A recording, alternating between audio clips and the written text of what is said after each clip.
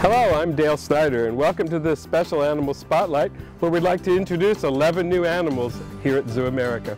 First up, we have Izzy, a female pronghorn born in June and hand-raised at a facility in South Dakota.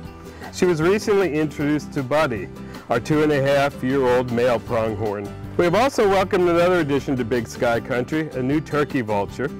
This vulture arrived from a wildlife rehabilitation center in Connecticut, and it was considered to be a non-releasable animal.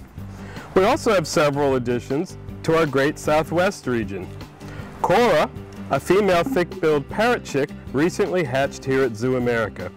She has been under the care of her parents and our staff in the Animal Health Center since she hatched and will soon be introduced to the rest of our parrots. Another new addition is Adidas, a male black-footed ferret. While these ferrets are typically pretty tough to spot, spending most of their day napping in their den, Adidas has been very active since moving into his new home. Also moving into the nocturnal wing of the desert building will be 3 baby sidewinders, which were born in June at Zoo Atlanta. We have 2 additions to the Northlands region of ZooAmerica.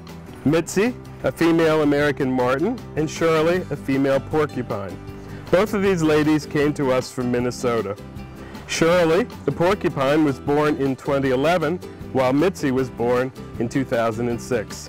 We've started introductions between Mitzi and our American marten brothers, Dean and Steve, with the hopes of having baby martens in the future.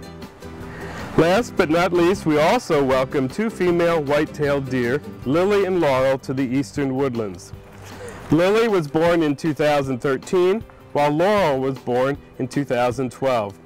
Both of these does are currently in the winter deer yard and will join Johnny, our male white-tailed deer, once rutting season ends. Thanks for joining us for this special Animal Spotlight. We hope to see you soon and give all our new animals a sweet welcome here in Hershey.